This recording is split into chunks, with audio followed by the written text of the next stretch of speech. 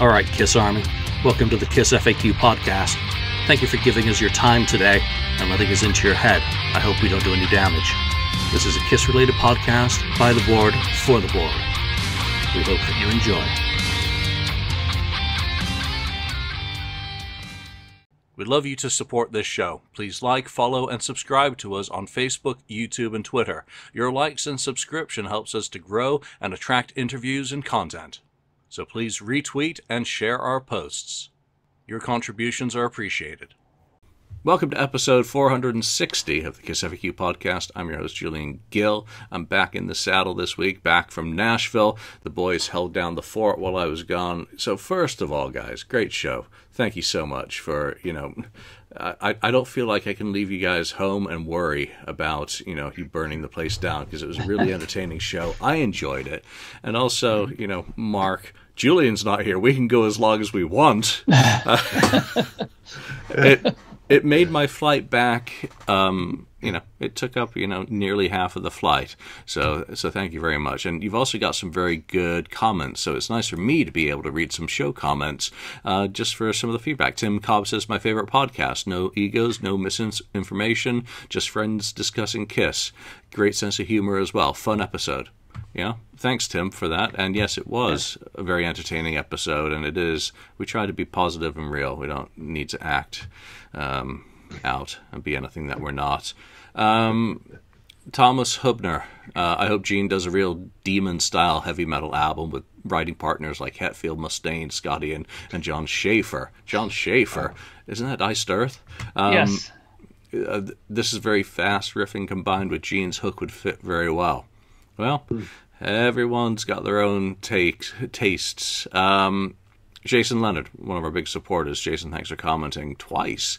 I definitely enjoyed this episode. Ken and Mark both do a great job hosting when the teacher is away. I'd love to see other collectors' vinyl, and it always inspires me. And I'll read the platitude out. The KissFAQ is the single best podcast in the world, except no substitutes. Thank you very much, Jason. All right. And how about one more? Let's see. M. Murphy, 3608. It's interesting to me how a lot of people who love Asylum don't like Crazy Nights. I always sort of think of them as sister albums.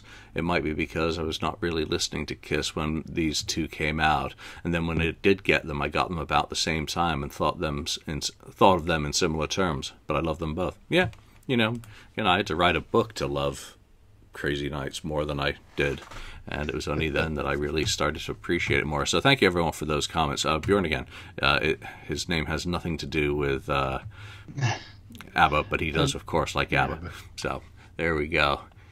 All right, so news this week.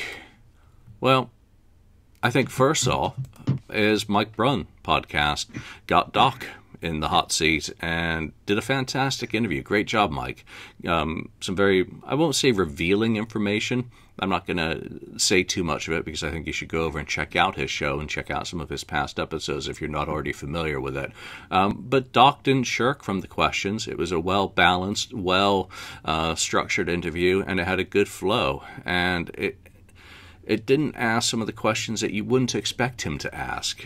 So if you're expecting someone to be confrontational, rude, and obnoxious to Doc or to a band member when you interview them, you're just not going to see most people do that sort of stuff, because you want them to be engaged and to stay in the room. And you also go through your questions, and sometimes questions that you have get bumped off from the answers that they've given. So, again, great job, Mike. Check it out. Highly recommended. Other news.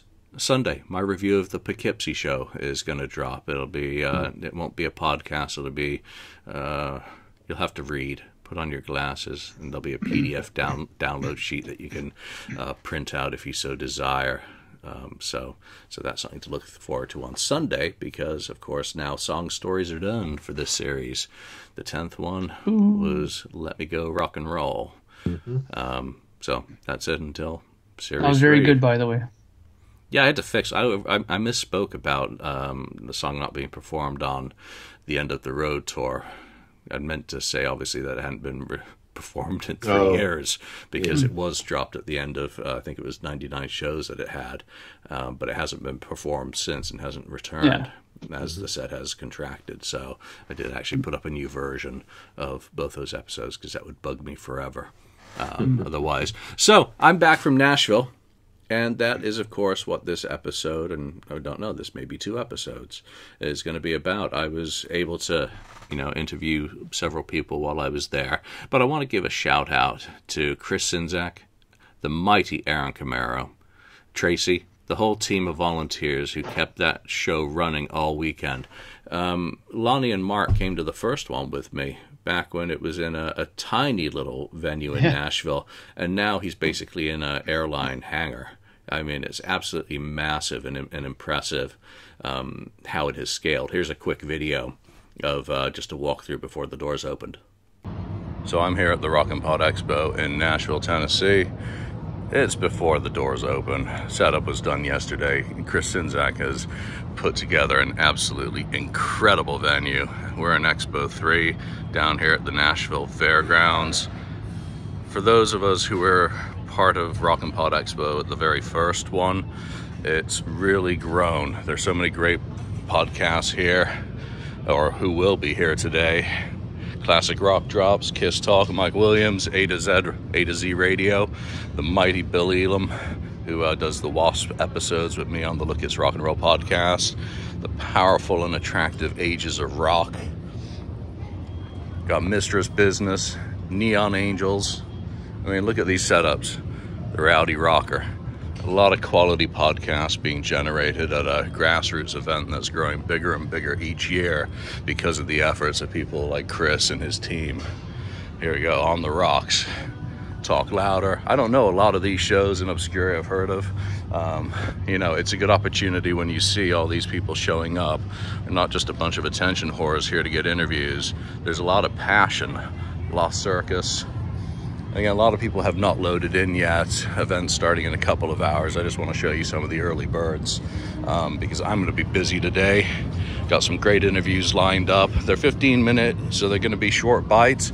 Got a couple of fans who I'm hoping to talk to as well for the KissFAQ podcast because that's what it's mainly about, even though I'm under the Look It's Rock and Roll banner this year, because I want to start growing that show out with some of our non-Kiss content. Sandy Gennaro, drummer, Blackjack, many other bands. Ricky Rackman, legend, Cat House. Getting over into the vendor areas, I'm going to pretty much stay back from a lot of this because they're still going to come on in and be loading up, doing all their setup, so I don't want to be an ass. Some talent. Met this lovely lady yesterday, Lisa Michelle Axelrod. Hopefully get her on the show. She's got some good Kiss stories. Very, very nice person as well. Steeler. You don't see that every day. Rik Fox. First person I met yesterday. Came by the table, said hi. This guy's got some stories. This guy was there at the beginning of Kiss. He was there at the beginning of WASP. He's been a part of the music scene. Ron Keel. Anyone who's a Kiss fan will have heard of Keel because of the work Gene Simmons did back in the day. That wall over there is going to be the talent, BB Buell. Maybe I'll get a chance. We'll see. Lots of artwork, lots of really cool shit I've seen so far being set up here. It really is. A lot of people have come in under this roof to take advantage of the, situation that are being presented to them, and the opportunity. It really is. The Kiss Room. The sexiest voice in podcasting. Matt Porter, of course. Cobra Survivor, Bacco. These are the Pantheon podcast partners.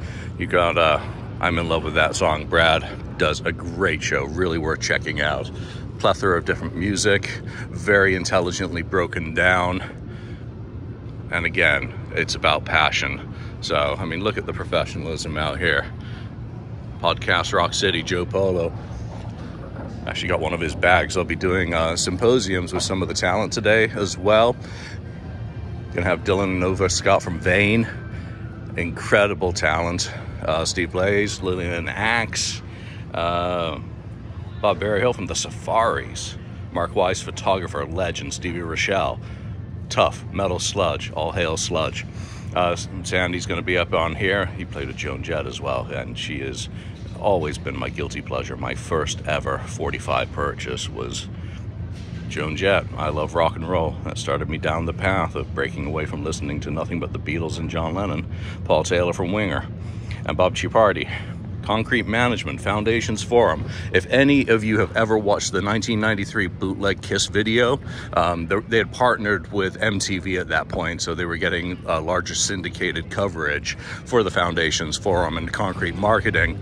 But that was where Kiss first really started breaking out the hardcore deep cuts that made Kiss fans go freaking gaga.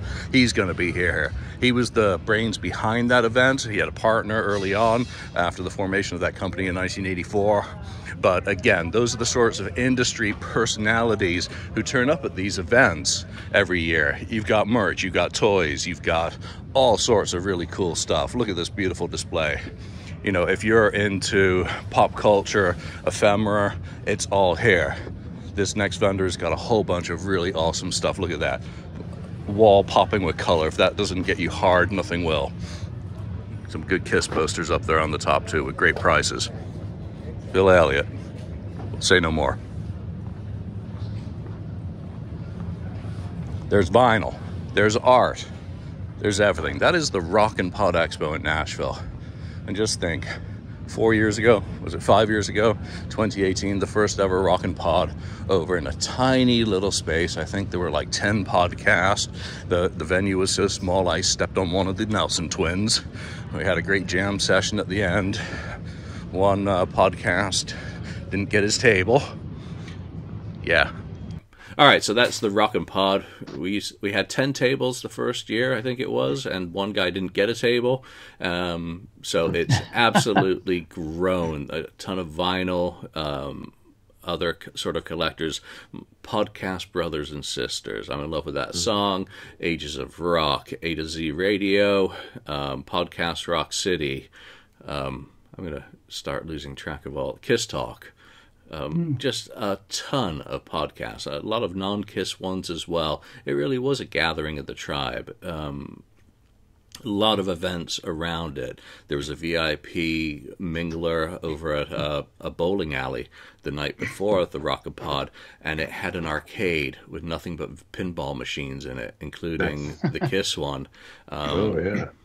So that was St. Patrick's Day, so I couldn't drink that night because I was driving. So that was a real bummer to be in a pinball arcade, and then they had a show afterwards, which I didn't stay till because again I wanted to make sure I stayed off the hooch for the following day. I'd done load in that day, and when you're operating on your own, you've got to really balance things out a little bit more. So the following day was the Rockin' Pod, followed by Heel Fest, and then Sunday things closed out with the comedians and a screening of Exposed. But by that time I was on the plane back to San Francisco. So absolutely incredible event.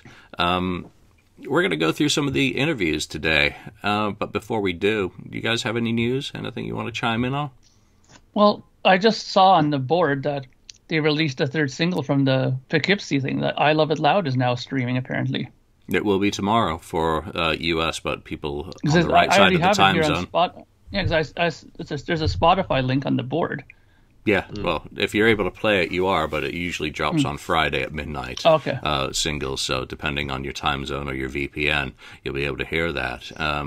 Yeah, be interesting to see what people... Sorry, I didn't mean to cut you off. I was just going to say, it is interesting, though, that somebody brought up that the singles that are being released from this are all Creatures of the Night songs. What's wrong with that? Nothing. I just thought it was interesting because, because it's an Animalize, type tour. You would think they would at least put one of those songs on there, right? No, I think there's only two from Animalize in the set at that point, and it's better to hold those back. And if you read my review on Sunday, you'll probably get an idea why. The Creature songs are all kind of throwaways in a sense, but they're also very good instantaneous measuring sticks to compare Mark with his Bruce and Vinny at that point. So it is kind of interesting from that point. And again, I think I did 2,500 words in my review. I was very long-winded as always, as I'm being right now, and I haven't even stopped to take a breath of air yet. So we'll see how long I go before I turn blue. All right. So you guys have had a chance to review some of the interviews. Which one do you want to talk about first? And Rik Fox. Rik Fox. All right. Here's the Rik Fox interview. We'll be back at the end to talk about it. I'm Julian, anyway, for the KissFAQ Podcast. Thank you for having me. Well, Rik, thanks for joining us today. I want to talk to you about two bands. You were there at the beginning of both of these bands. And first of all, let's go back. It's the 50th anniversary of Kiss this year. And in late 1972, I believe, you were on a fly on the wall of them rehearsing as a trio before Ace Frehley joined the band. That's a mind-blowing thing for you to have witnessed and for me to get to talk to someone who was there. Can you take us into those rehearsals and to what you saw and how it differed from what they became? Well, I got that became, well, I met Peter Criss after he got out of the band Chelsea. And his family moved around the corner from me in Brooklyn. Right. All right. So I wound up becoming friends with the middle-aged daughter. It was Joanne. There was an older sister, Nancy, then Joanne. And then there was a younger sister, Donna, who my friend John Alton went out with. Right. So Peter would stop by his mom's house in Brooklyn on the way into Manhattan to rehearse with Kid. He put the famous ad out, drummer willing to do anything to make it. Right. Which Gene and Paul saw. And so he started rehearsing with them, and they became the trio that they became. And he would stop by and say, hey, you want to come and watch rehearsal? Sure. So we'd go up to their loft, watch them rehearse. They had milk crates, old milk cartons on the wall to absorb sound. It was just like it was described, paint peeling off the walls. Manhattan had a lot of buildings that were industrial lofts. Right. So this was, a gutted industrial loft. It was maybe 30 feet by 10, 30 by 12. Right. So we sit at one end, they were rehearsing at the other. And the first thing I saw was Gene Simmons' SVT amp cabinet had the stencil Jack Bruce on the side, which is one of Jack Bruce's cabinets from Cream, like that.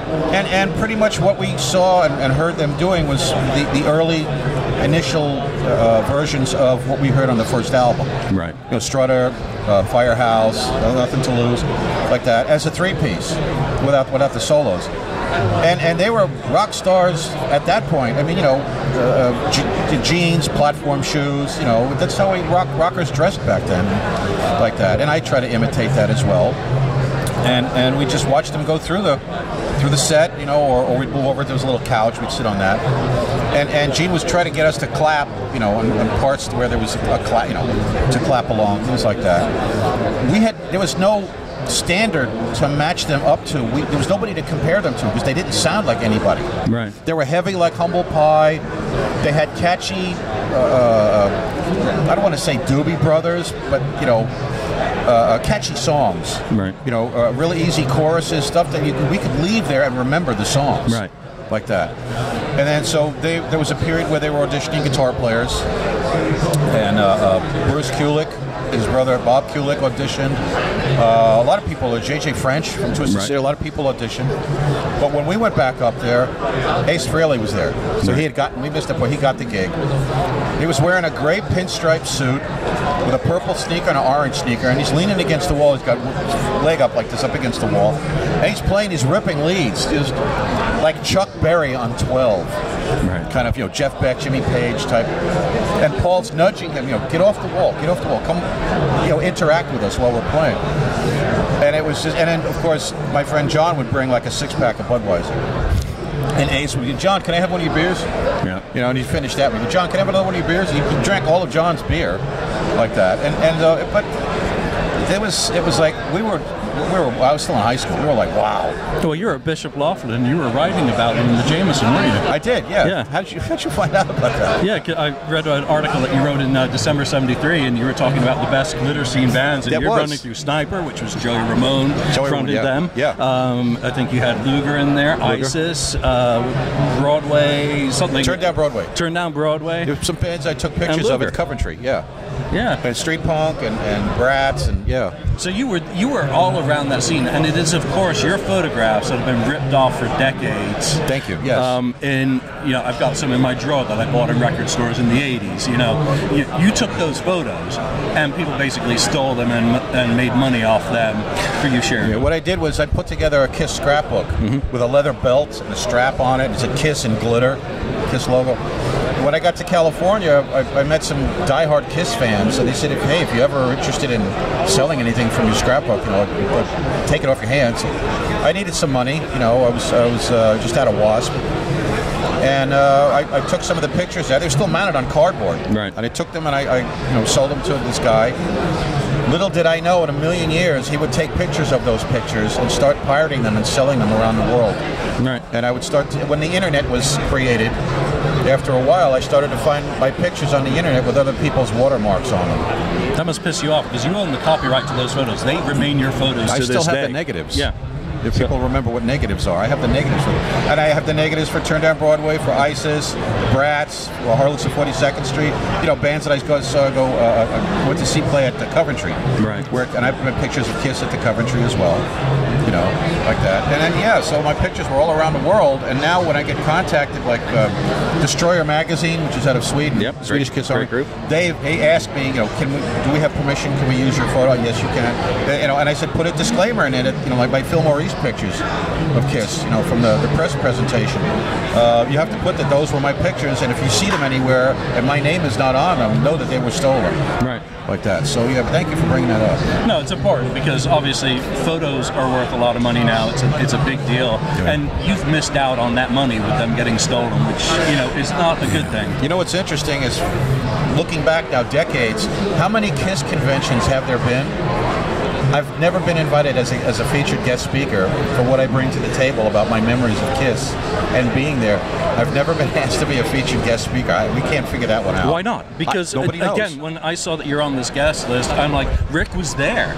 I'm like, Rik has these stories. I mean, we're going to talk about WASP in a minute as well. Yeah. Again, these beginnings that you were a part of is just so critically important. I want to ask you specifically about Paul Stanley as a trio. Was he not trying to do any lead work? Was he just continuing to do rhythm? Like, here's a space where we're going to have a lead guitarist? Or was he trying to fulfill the role as a single guitarist at all? It was mostly rhythm guitar. Right. But I think he would play like... I don't want to say lesser leads, just something simple, like the harmony line or whatever, just to fill in the spot like that. But he was mostly rhythm guitar, because without that rhythm guitar, you have just a bass and drums, and you have that other section of the rhythm section drop out a little bit. So he'd play a little bit of lead, but he did mostly rhythm like that. And well, he had an attitude back then. Did he? Think he's got an attitude? Well, him and Gene both had attitudes. Well, what about Peter? Because on a lot of those early recordings that we hear him shouting. He's doing a lot of interaction with the crowd. He's also picking apart the arrangements and saying, hey, we did this too fast, I screwed that up. Yeah. I mean, he's a very vocal guy. Yeah, well, Peter's like your typical Brooklyn Mafia gangster guy on drums. Like that. He didn't take crap from anybody, and he'd call a spade a spade. Well, you play at the King's Lounge, you're going to do it. Yeah, he was don't mess with me kind of guy. Right. Like Before we talk about WASP, I just want to get your take on KISS at the end of the road. It looks like we're finally creeping towards an ending. This year. Sorts. This year. 50 years nearly to the day of their professional debut, and those final Coventry gigs. For someone who was there at the beginning, do you have any feelings on that?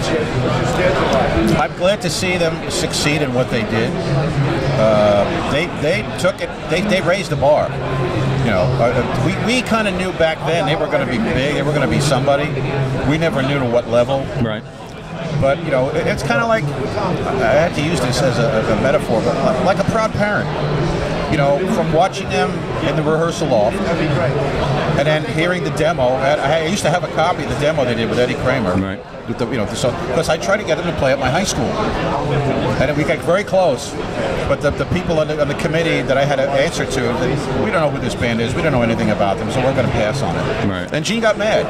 Like, well, don't be mad at me. I'm doing everything I can to help promote you guys.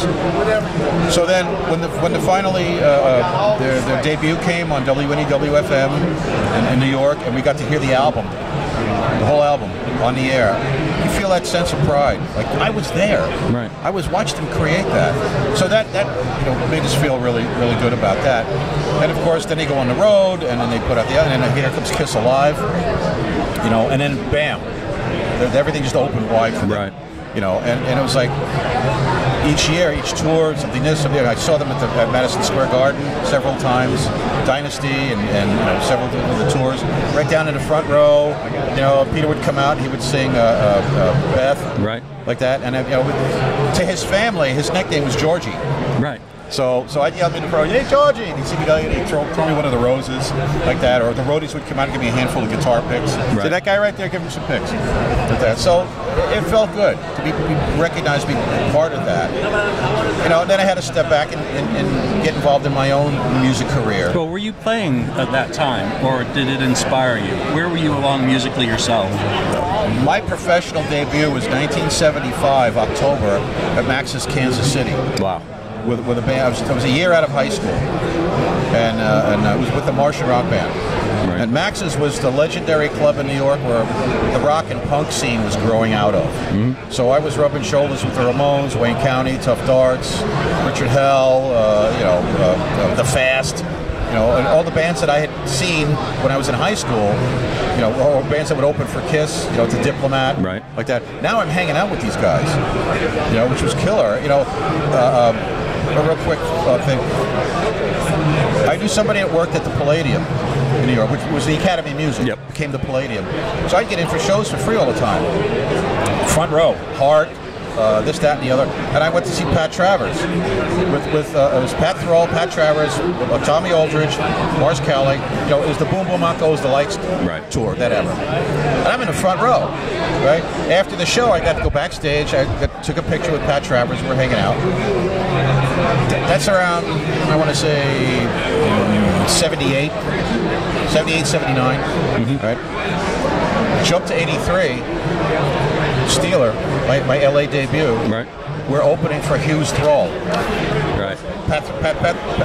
Glenn Hughes, Pat Thrall. Yep. Pat Thrall, after the show, I said, I don't know if you're going to remember this. I said, I was in the front row for you guys at the Palladium. He goes, I thought you looked familiar.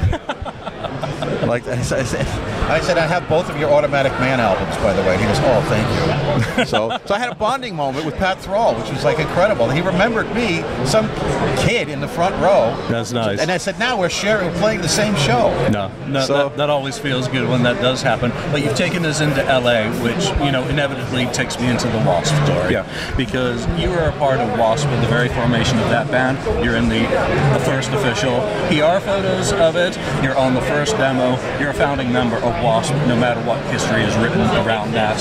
Fact is fact. Yeah, co-founder. Well, yeah, WASP is celebrating, or has been celebrating, its 40th anniversary. As someone who was there at the beginning of that and who did not have maybe the joy that you should have had from that experience, what are your feelings on Blackie being a survivor and being able to bring that show back on the road? Do you have any feelings, or do you want to say no comment?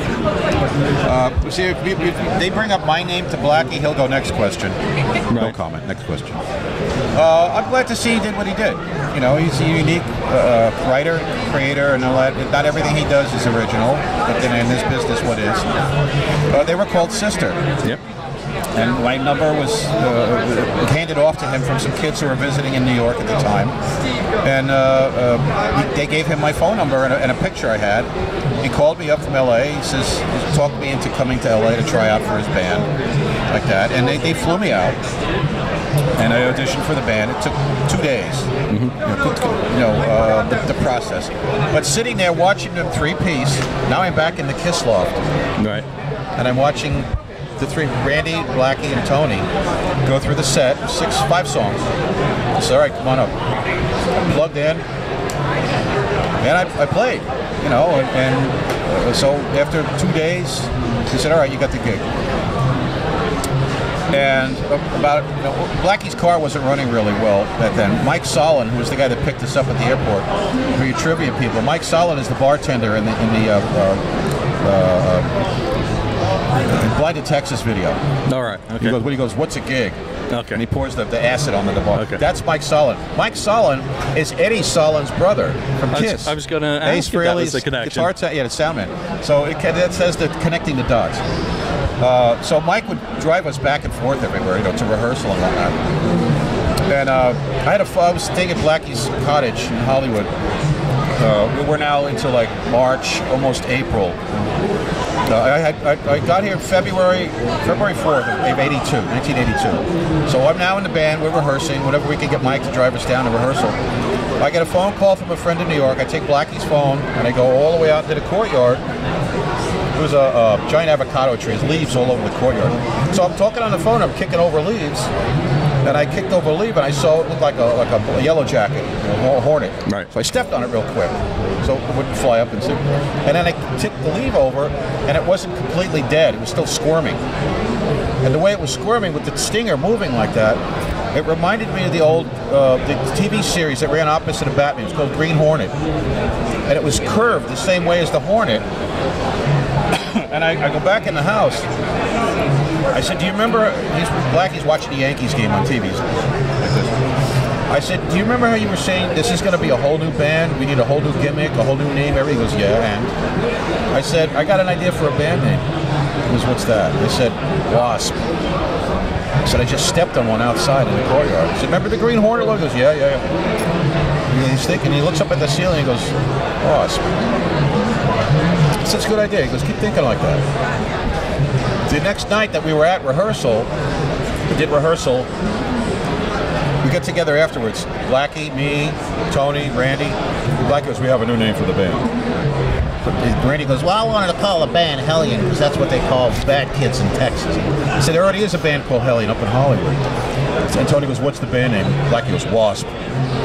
Tony goes, WASP? Who names a band after a bug?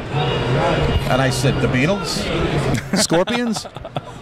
Black goes, that's it. That's the name of it. So right there, that's the 4 co-founders of a new band, right, technically speaking. And then so Blackie called up Don Atkins, some photos, like that. And Don says, Blackie called me up. He's all excited. We got a bass player. This is great, man. He sounds great. We got to do photos. So we did photos at Don Atkins' parents' house. And by the end of May, Blackie got something up his butt. He stopped talking to me. He says, we got to talk. You're out of the band. It's not working. And we'd already done the demo, right, which I co-wrote on Master of Disaster, which was the 6th song. Mm-hmm. And some people compare that to Wild Child because the verses are very identical in the arrangement. So I get canned, and he goes, and you have to surrender all your copies of the band pictures. Why? I didn't sign anything. He disclaimed I didn't know like that. He goes, it's my band. I paid for the pictures. They're my pictures. It's my band. You give me back all your pictures. So the world would have never seen those pictures had I not grabbed the negatives when he wasn't home and went up to Sunset Boulevard and made more copies. And when I came back, he knew what I did. He figured, so the negatives were gone. This time I ditched a couple of pictures. And he goes, he went off like a volcano. This guy was yelling and screaming at me like I was a redheaded stepchild. It was not yours property. You're not allowed to have those. Blah, blah, blah. Give me those fucking pictures. And I had to give him what I had in my hand. Yep. Luckily, the pictures that are now out there are the ones that I stashed. And if it wasn't for those and the demo, I wouldn't be able to prove I was in the band. He knew what he was doing. He intentionally censored the fact that I was in the band at the very beginning. And now there are hostile Blackie Lawless fans who hate me. I don't know what for. And every time I mentioned I was in WASP, these people get like real hornets. They stirring up a nest. They get hostile at me on the internet. That's why I wanted you on here, because I'm not going to. I love WASP. I'm not going to deny your existence because I'm hoping that Blackie comes around and puts you and those demos on his career encompassing WASP box set. Would you be open to that happening from your point of view? You know, from your lips to God's ears, but I don't think that's going to be a possibility. I hate musicians getting erased from their creativity and their role. Well, look at the damage that happened to Chris Holmes. Yeah. You know, Chris and I, after my wife passed away, Chris Holmes called me from France to give me his condolences because he's a cancer survivor. Yep. So he wanted to know my wife's cancer story. And then we talked about WASP. And he told me how he got screwed over. His name was forged on a lot of the contracts. Yep. Like that, and I told him what happened with me before he was in the band. And to this day, Chris validates, and Randy Piper, it's on the internet. Randy Piper did an interview with Full and Bloom. He said, so was Rik really in the band? He goes, yeah, he was in the band. And he goes, did he come up with the name WASP? He goes, yes, I can't take that away from him. He goes, Rik came up with the name WASP. He goes, Blackie added the periods later. Because he was afraid Rik was going to sue him. Because Blackie ripped him off. He took the name. Yep. So that's the story, and it doesn't matter if people want to believe it or not. But I mean, what purpose is it to lie? If you lie, then you have to keep backing up that lie with more lies. Yep. I'm for transparency, so I tell the truth. Yep. And Blackie, claims to be, a Christian and like that. What kind of Christian still acts like that and maintains that lie? Yeah. He was the one that introduced me to the phrase "the big lie," which was used in Soviet Russia. Yep. And when I got one of the books I saw in Blackie's house, he had books on like Nazis and Hitler and all of Hitler's henchmen. Right. And that quote was in the book about the big lie. The bigger the lie, the more outrageous it is, the more people are going to believe it. It'll take on a life of its own. That's exactly what he did by censoring me in the band. Well, that's a shame. You've had an incredible career. Your minder's going to get you back on track. Yeah. So we're going to get you moving, Rik. Thank you very much for sharing those stories. And hopefully we'll have an opportunity in the future to talk again at some length about some of your other musical projects. There's so much to cover. All right, Rik. Thank you very much for joining us. Thank you for having me. All right. It's been a pleasure. All right, that's Rik Fox. And just a reminder, the way the interviews work at the Rockin' Pod is you only get up to 15 minutes with each guest. They have a minder with them who's keeping you on track and going to escort them over to the next interview when they finished or whatever's on their schedule next. And sometimes you see them a bit antsy because they're running late. So some of the interviews are a little bit shorter, some are a little bit longer. It's all, hit and miss depending on the circumstance and also how the interview goes, because when these guys are doing a cattle call of interviews, it's got to be mentally withering for them throughout the day. Ken, did you get a chance to check through the Rik, and what were your impressions of that and Rik himself? Rik seemed like a cool guy. He seems like he has a pretty good memory of things that happened back in the day, and he seems like a good guy. But interesting things about being a friend of Peter Criss, and then actually being we always talk about the would it be great to fly on the wall, in the loft and that sort of stuff. I mean, he was the fly on the wall. Maybe you say he is the wasp on the wall, Yep. Right? Yeah, you like that. Yeah. So, but very cool stories about that, and then of course later on the stuff with the beginnings of WASP and Blackie Lawless and all that was kind of eye opening and interesting, and so on. So I really enjoyed that interview. It was really good. Yeah, I was looking forward to meeting Rik. He has been that fly on the wall, and that's the only question I really had for him was, take us back to 1972. There were two guys, both whom are still around, who were in that rehearsal loft, and I wanted to pick his brain and see what he could remember about Paul Stanley as the sole guitarist when the band that became Kiss was still a trio. And when you're asking someone to go back 50 years, it's a little bit of a challenge. But Rik was really friendly. He'd come by the day before, I think, and chatted at the table. He saw my Fillmore cover of one of my books. He's like, I was there. So, yeah. And I wanted to ask him about those photos. But again, you got 15 minutes, and that's the question that I would have asked Blackie. When I did the meet and greet with Blackie in December, I asked him about Frankie Banali and Bob Kulick, memories of both of them since they had passed on. But my other question was going to be, and I only decided not to really ask it, was, about that first lineup of WASP. And you get to really hear Rik's perspective of that. Mark, your thoughts on Rik Fox? I really enjoyed it. I gotta say that all those interviews were really well done. The Rik Fox one I thought was interesting. I mean, Ken brought up something that I found amusing when Ken said he had a good memory for things from the back for back then. But you know what?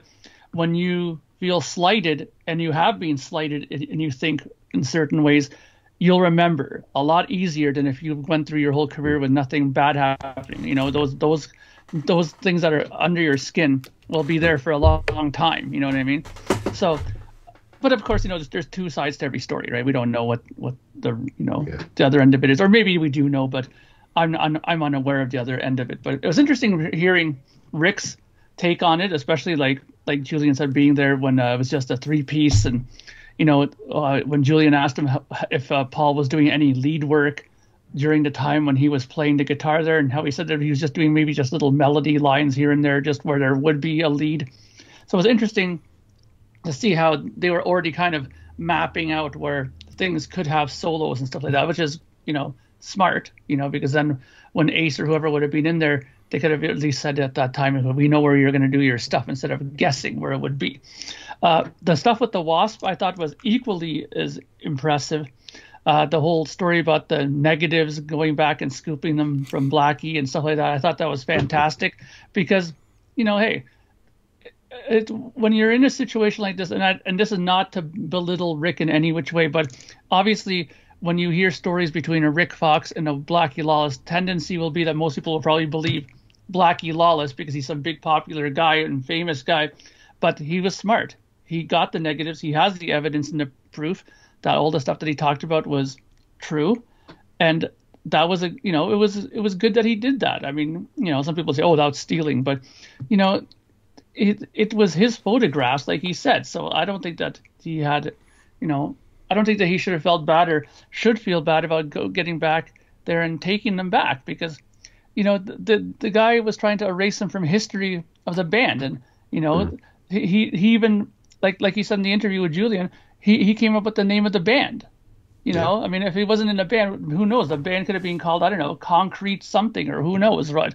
You know, who knows what they could have been called, you know? But he should get a lot more credit than he does. And I think Julian brought up another excellent point, was that he hasn't been interviewed by many other podcasts. Why that hasn't happened is beyond me as well, especially since he has so much knowledge about both Kiss and WASP. Yeah, I think he's been on Decibel Geek and Podcast Rock City before, so he has been on plenty of podcasts. But, you know, I couldn't talk to him about Steeler. Never listened to any of that stuff. And unfortunately, Rik did not play on Alive. Oh, we did? No? Oh, come on. All right, let's move on into the next one. The next interview was one that was important to me. I knew David was going to be there, and I knew that he had a story as a Kiss fan that went back to 1974. David is one of our big supporters who shares nearly every episode, and there were two guys who watch a lot of our episodes and share them. Brian is the other fella, who both saw Kiss in 1974. So again, with this first part, you know, really celebrating the 50th anniversary of the band, I wanted to get one of them on, and David saw them in Nashville.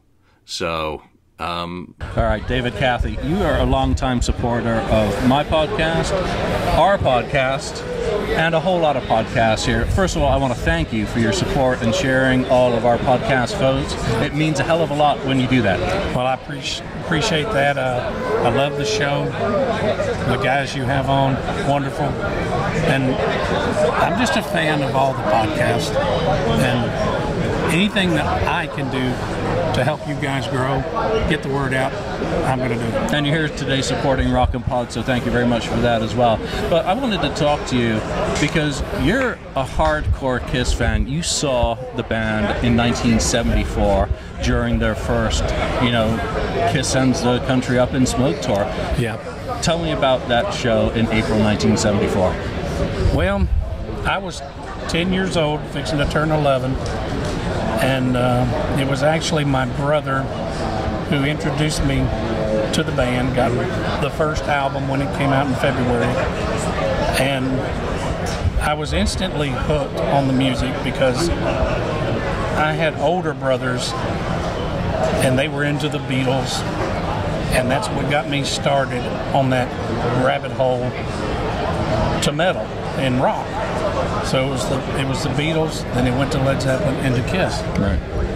And going to that show, I was, like I said, a 10-year-old and wasn't sure what I was going to see because back then you didn't have the internet, you didn't have a lot of the things. And I was going, and when I got there to see the 4 members of KISS, I was amazed, I was shocked, scared, because Gene was just like, wow.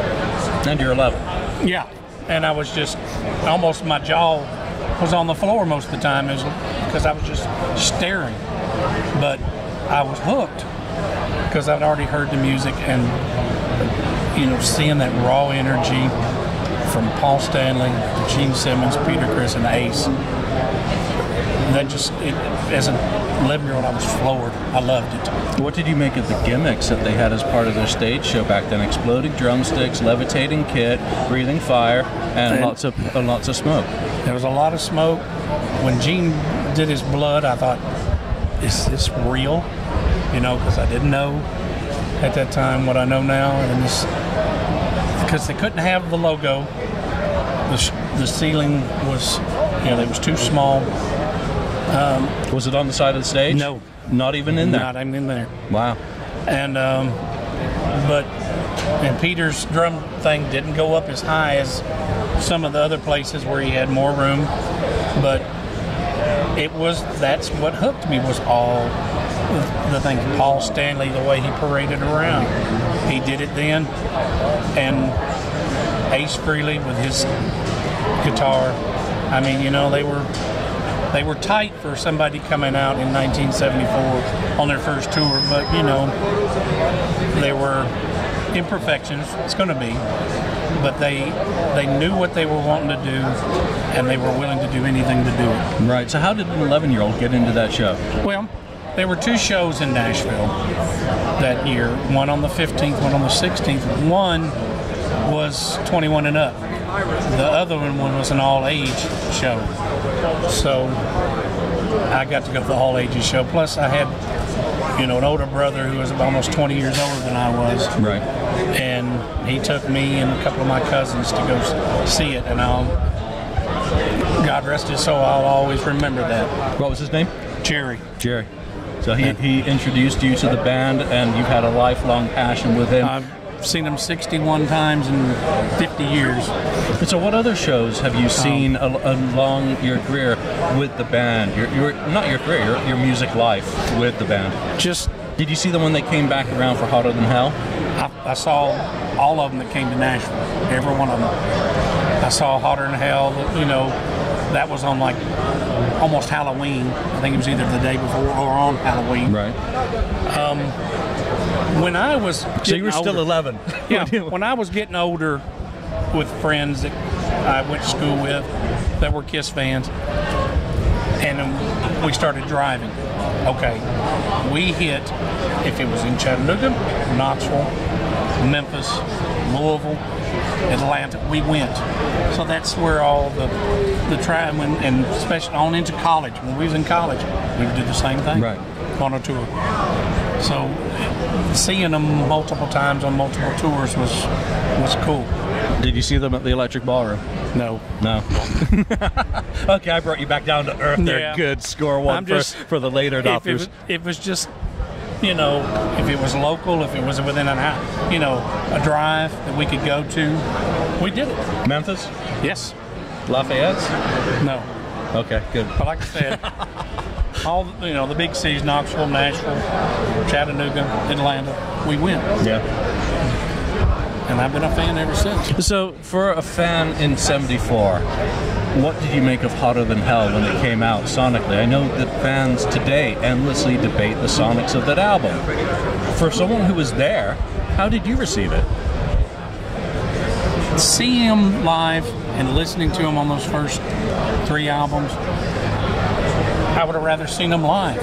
Right. Because, when you go back and listen to those albums, it just, like so many people have read, it was not, you couldn't capture KISS unless you went to see them live. Right. And Hotter Than Hell, to me, I love everything they put out, but like you say, it wasn't sonically there. but the concerts, that's what I enjoyed the most. What have been your most enjoyable KISS concerts throughout those 61, I think, that you mentioned that you've seen? It had to be the one that was here in Nashville, and I'm trying to remember the year. It was down at the Municipal Auditorium, and at the time, you had to get there, get in line, because it was first come. It was all general admission. Right. And it started snowing. We went into the show, and after the show was over, we come out. It was about 7-8 inches of snow on the ground. Right. And trying to get home from that was a journey. But seeing KISS every year, because I'm a big Gene Simmons fan, and to see him evolve and change over the years and the costumes and everything, I love that stuff. My favorite of all was 77, 78. Right, Super KISS. Yes, that was the best show. What about Vinny? No. He was a great songwriter, but I just didn't think his musical talent was for KISS. I don't like his playing. I didn't like. Which is really weird because of his Jeff Beck influences. He was a Beck player before he became a fret wanker. Yeah. But, which, just go figure. I just didn't think it was a fit, and I was disappointed when he was on the tour when he came in and replaced Ace. I didn't care for him. You're going to go to Knoxville on this final run, or are you done? No, I'm done. You're done? I saw him, like I said, the 16th of April in 74. My last show was April 9th, 2019. Almost 45 years to the day. Yep. I don't have any regrets. I loved it. No, it's good to be able to walk away happy, and we'll always have the music. I want you to give a shout out to some other podcasts that you listen to. Well, I listen to you guys. I listen to Matt Porter in the KISS Room. I listen to Joe Polo with the podcast Rock Don't forget City. Sonny Pooney. For example, like Anthony. Who? Joey Casada's going to kill me. Yeah, Sonny yeah. Pooney. And I am close friends with the guys at Ages of Rock. Aren't they fantastic, that trio? Yeah, I love them. They really are the Three Stooges. But I love you guys. I love Marcus Almighty, and I love Ken, and all the ones. Don't forget Daniel. Mr. Wow. Yeah. Wow. Yeah. All right, David, Cathey, thank you for taking some time. I want to talk to hope I people didn't who are bore in y'all too Nashville much. who saw the band here in this great city. Thank you very much. Sir. Mark, back to you. Thoughts on the David interview? Yeah, I thought it was really good. Like the memories of seeing the band back at that time was really interesting to listen to. I mean, I think that if I'm not mistaken, because I watched all of those interviews that he did in like one succession, so sometimes information might overlap a bit. Yep. Yeah, but I'm pretty sure that he said though that when he saw them the one time that they weren't even able to put up their KISS logo on the stage. There was no logo for the show in Nashville. Yeah. So that was interesting to hear that because, you know, as we've seen in various books and stuff like that have been out, we've always seen shots of, you know, it side stage or low on the ground or somewhere else. But on this show, there was no banner, no KISS sign at all. So I always thought that was fascinating. But by the sounds of it, they made up for it with a lot of smoke and, you know, maybe they bumped up the pyro a little bit or who knows, right? But he definitely made it sound like it was a show worth remembering. And like once again, if he remembers a show from 1974 in detail like that, then that's got to tell you how impactful it was on his psyche and his memory. I mean, just fantastic stuff. And I got to thank him as well for, you know, helping post the shows all the time when he's watching them and reposting them. It's been an incredible help for us, I'm sure. And all the kind words that he said about me and Ken and Lonnie and all that. I mean, we really appreciate it, and I really appreciate it too. So thank you very much. Yeah, a lot of people came over to the table and said hi. There were several KissFAQ T-shirts, and really, you know, I do thank everyone who came over and said hi, or came over and I only had a very limited amount of books with me because of travel weight, but who purchased books from me. You know, it was nice for them to talk about the shows and to have, you know, the other podcasters there as well. I mean, it was really awesome from that perspective, and we do appreciate you. We're not gonna, you know, call you names or you know. Well, David didn't play on the live either. So, Ken, what were your thoughts on that interview? Because he saw Kiss before you. He did. He's a lucky guy. I'm jealous, you know. But yeah, I agree. Well, first of all, you know, thank you for being a supporter, obviously, of our podcast. So I want to just kind of, you know, on top of Mark's there, say thank you. And then, yeah, I mean, he's seen Kiss, well, early at the beginning, and plus, you know, what do you say, 61 times, I think he said, something like that. But you know, the interesting thing too that he said was about, you know, the music on those early albums, and then, but again, like we've said many times too, is they're all, those songs are better. They're when they're played live, that's the best version of Kiss. Is the live version of Kiss, and those songs being played live, you know, like Black Diamond, Cold Gin, all those, you know, oldies. They call them oldies now, but yeah, I mean, it's a good movie. He's a passionate guy about the band and about Kiss, and it's obvious. He's, you know, a big fan, and it was enjoyable to hear his, you know, kind of history of Kiss. Yeah. And as a Kiss fan who, you know, got on the train in 1985, I can't go back to be an original fan who heard the first album when it was in stores, and then heard Hotter Than Hell for the first time and saw the shows in that period. I can never get that. So it's only from people like David and Brian sharing, you know, their stories that we can actually live vicariously through their memories. So, you know, it's very cool. All right, next interview is Bob Chiappardi. And Bob, this interview came along late, and, you know, there was an ask if anyone wanted to interview him. I didn't know who he was. I quickly Googled him, and he was Foundation's Forum. And, of course, for Kiss fans, the 1993 Foundation's Forum bootleg is one of those outstanding moments in history where they dug out all the old songs. So I wanted to just, you know, some softball questions about Foundation Forum. Here's Bob. Bob, good to meet you. Good to meet you. Thank you for taking time to join the KissFAQ podcast to talk about your industry experience. And you've got with you? I got my son here, Angelo. Hey, Angelo. Good to see you. You too. Thanks for coming out with your dad today. Thanks. He just turned 11. Well, happy birthday. Well, happy birthday. Thank you. Well, what I want to talk to you about is clearly Concrete Marketing Foundation's Forum. Okay. And the history of that industry organization in Los Angeles led to, I'm going to jump into the middle, 1993, and that is, of course, Kiss. And how did booking an act like that, or getting an act like that, to appear at the Foundation's Forum? Because it really set up a big part of their history. In that show, they brought a lot of their rare songs back into the set. Right. And it was shown on clips on MTV. Well, we had been working with Kiss for a number of years at that point on the marketing side, working their albums. So we had a great relationship, especially with Gene. We used to call him Uncle Gene. And he'd been a keynote speaker a couple years before. He was a keynote speaker at the first Foundation's Forum. So going back '89. So we, like I said, we had a great relationship. I mean, a number of great Gene stories. But it was an honor to be able to have them perform at that, like I said, that very critical time, and, you know, as far as where they were band-wise, and what they were doing, and to be able to bring the hardcore fans songs that they hadn't heard in years live. It was, you know, it was a great night, without a doubt. Right.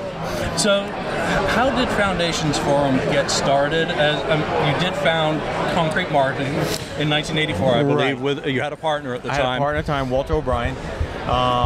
We were managing Grim Reaper. The band was off the road and started working on the second record, and we had no income because they were writing and working on the new record. So we had, well, how are we gonna make money? Oh, well, let's offer our expertise we learned with the band. Right. So record labels, because record labels had no clue at the time how to deal with heavy metal music. They had no clue. So we had toured the country with Grim Reaper, and we made all these relationships at retail stores, at metal radio stations, at fanzines and publications, and like we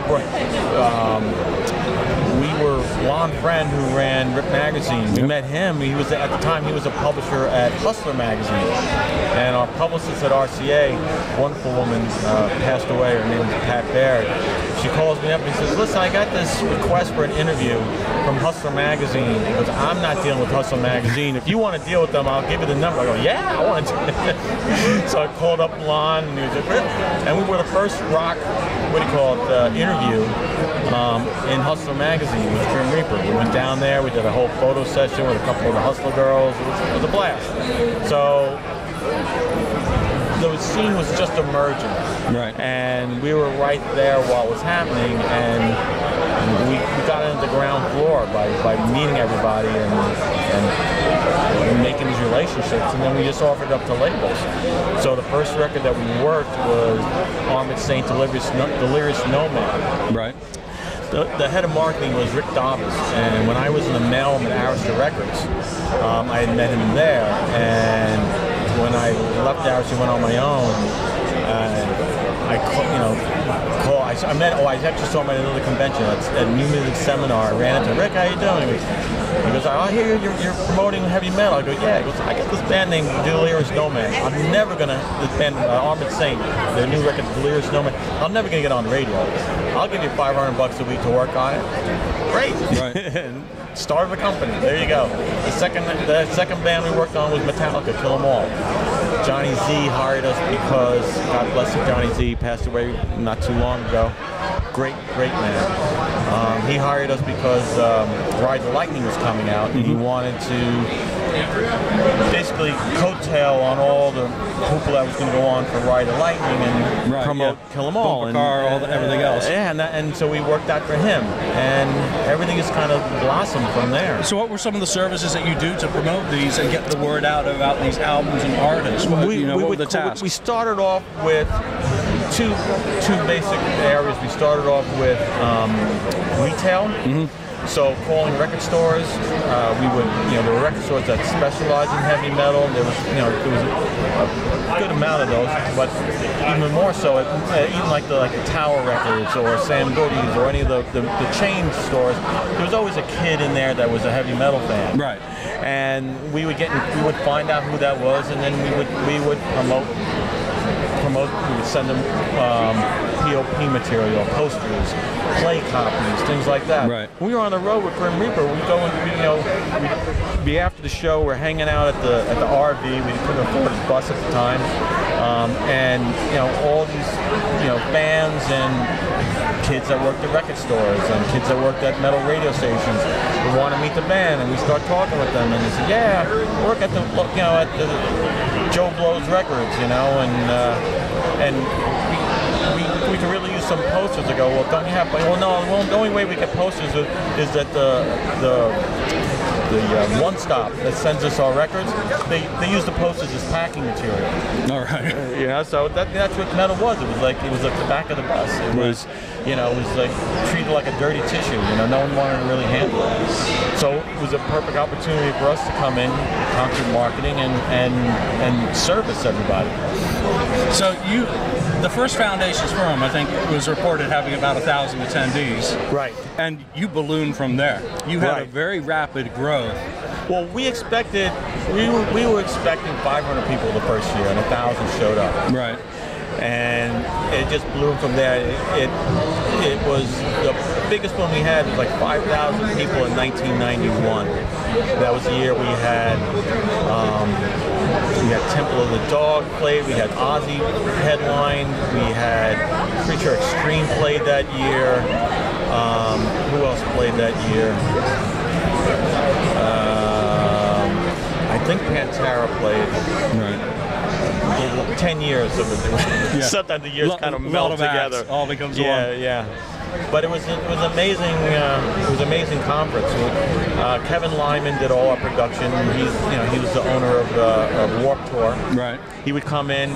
We'd be in like a large hotel, with a big ballroom about the size of this room we're in now. And we set up one stage on one side and a smaller stage on the other side. And we just went from band to band. We did like 8 bands a night. Had a more established band and a baby band, and we just went back and forth. One stage went dark, the other one lit up. Right. And it was such a safe environment because in LA, to go from club to club, you would have to drive. So here you could be in the hotel. And that's you how you're drink. doing it towards the end of the Foundations. That's how we did it towards the end. We spread it out towards the end. It was like looking back, it wasn't a great choice. Right. The last 97 we wound. Did we do? I think the last one we did it all in one place again. Right. We experimented for 2 years and it didn't. It was tough. But it seemed to have a really robust run from 91 to 95-ish. Even the last year in 97, it was the convention was great. It was very expensive to run, and I think I lost 150 grand for each of those years. In the best year, I think we made 500 grand. So it gives you the difference of success to people who attend and success to the guys who are running it, that they can afford to run it again. 2 different things. And you partnered with MTV. You were able to get syndication. Well, we didn't partner with them. We just provided such a great avenue for them that they, Ricky Rackman would come down. I got to go say hi to him. I see he's got a booth over there.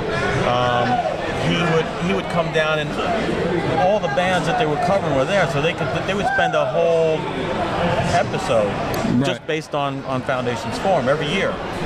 So while we didn't partner with them, we did a lot of we gave them carte blanche to do whatever to get involved in everything that they wanted to. When you come to an event like this, do you feel that this is kind of a resurgence of this kind of industry crossover for a modern paradigm? I think it's great. I mean, I love seeing this. It's just great to get people out of their houses and away from their computers and the internet and just interact live and see everybody and intermingle with everybody. And we're all face to face again. Exactly. Which is absolutely amazing and wonderful. It's amazing. It's great on 2 levels. One, post-COVID on one level, but also just to see people interacting again and not pressing buttons and having a superficial relationship with a friend, quote unquote. Could the Foundations Forum exist in today's music environment? There's been talks. I mean, I consult with Revolver magazine, and I've talked with the owner there, and we talked about maybe bringing it back, with Revolver being the main sponsor. So you never know. We'll see. Never say never.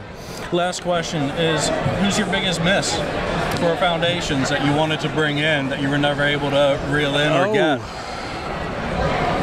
Wow, that's a great question. Because I noticed on one Foundations you got 2 members of Aerosmith down. Yeah, we had Joe and Steve. No Joe and Steve. We had we had 2, if not 3 of them down. We had 2 of the guys from Rush. No, 3 of the guys from Rush down. We had with Van Halen, even though they didn't play, it was the year that we did a press conference at Foundations where they announced Gary Cherone being a new singer. But as far as playing, well, here's a little something that you may remember. I think the year was 91.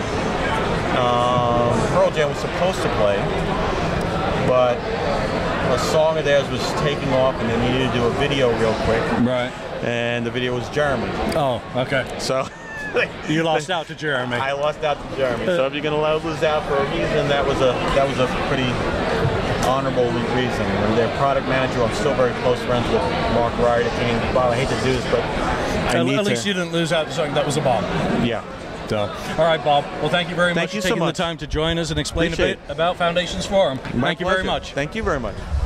All right, so Foundations Forum, again, that bootleg, I think they did Going Blind for the first time electrically in decades. That show, there have actually been upgrades of that have showed up on YouTube in the last year. It really is an incredible performance where they just got out and slayed. So Mark, as a guy who's gone to NAMM industry, you're an industry dog as well as, in your history, what takeaways did you get out of the Bob interview, if any? Well, excuse me. I thought it was interesting because I've been to these concrete foundation forums. I actually went to one of them in '94. I think it was the one right after the KISS one. So I kind of like, dope, when I realized that I had missed KISS, the year before. I went to it when they had Bruce Dickinson was there when he was promoting Skunk Works at the time, that album. He was around in California there.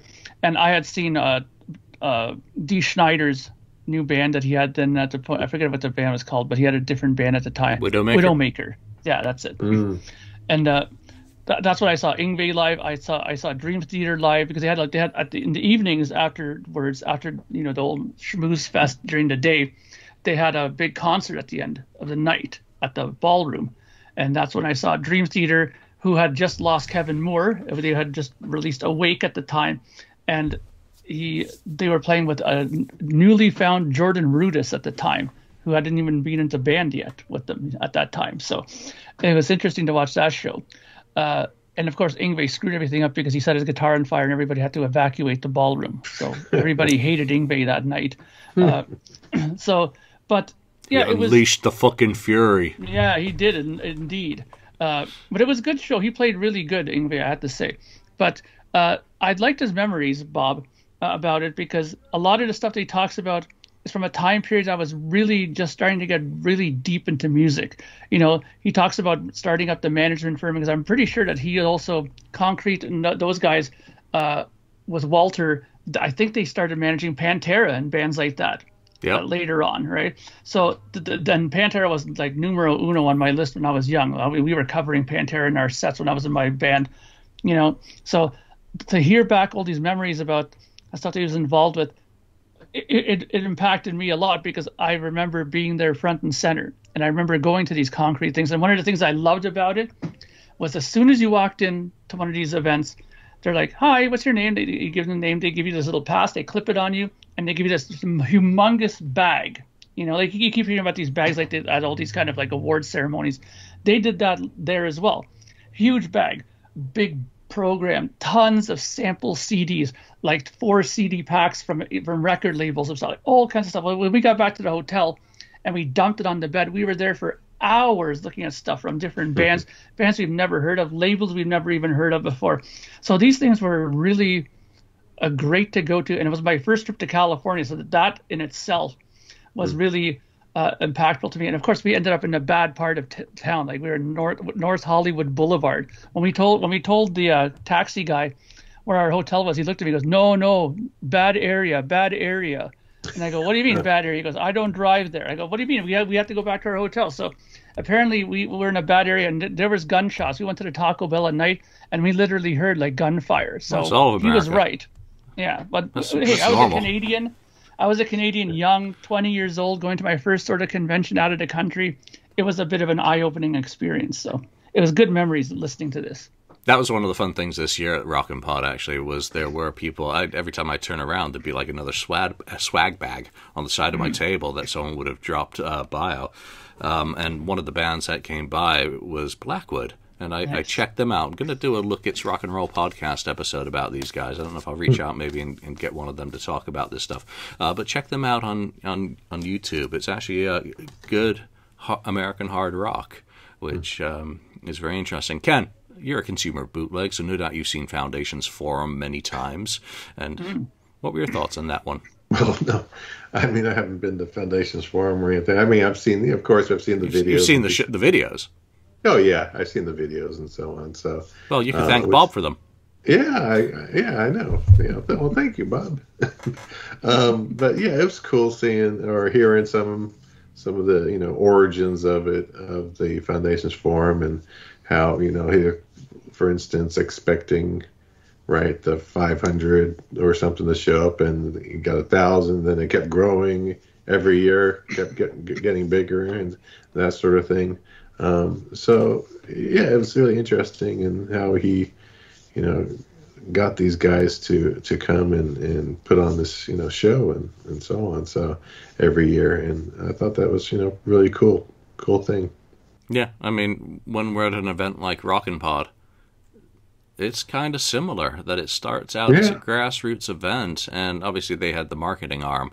They were working with Grim Reaper, so, they were kind of ahead in what they were doing. But Chris and his team are doing a very similar sort of thing in Music City, in building an event that brings musicians and music podcasters and fans together, which is, just really, really cool. All right, that's it for this episode. We're going to be back with a part 2 for the rest of the interviews from Nashville Rockin' Pod. Thank you for spending time listening to the KissFAQ podcast today. All sales are final, there are no refunds.